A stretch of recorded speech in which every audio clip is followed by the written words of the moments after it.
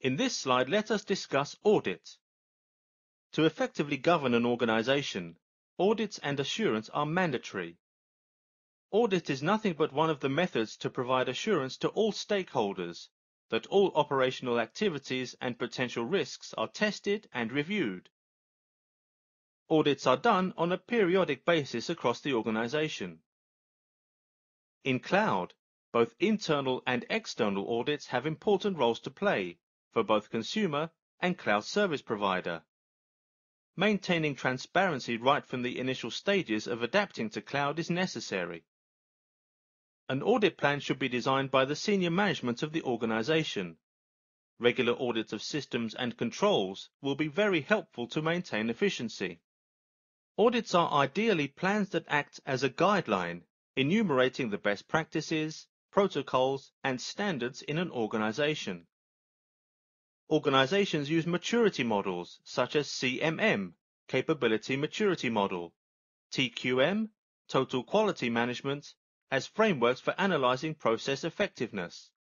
Cloud uses a more revised and enhanced approach instead of these frameworks. In the next slide, we will discuss recommendations. If cloud providers are being involved during an audit, it would be appropriate to use legal, procurement, and contract teams from the customer end. The standard service might not necessarily include compliance standards and negotiation as needed. Special compliance standards are needed for highly regulated industries such as healthcare, finance, while using cloud services. Organizations should consider the potential risks involved while using a distributed model as cloud, where the service providers might operate from different geographic locations. Analyze the current compliance requirements and how it will be impacted by using cloud services, especially with respect to information security. Some policies that will be impacted are reporting, data retention, testing of controls, and privacy policies. The controls vary with each deployment model. Control rests with the consumer in IaaS, while control rests with the cloud provider in SaaS. It is important to understand the contractual obligations of parties involved. Compliance with laws is mandatory. Any information that falls under the radar of personal identifiable information, PII, faces numerous compliance regulations across the globe.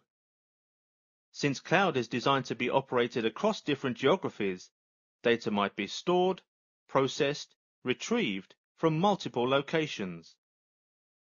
Since cloud works on a distributed model, some compliance standards may be difficult to achieve with it. Consumers and cloud providers must come to terms with each other on how to collect, store, and share data for audit. In the next slide, we will be dealing with requirements.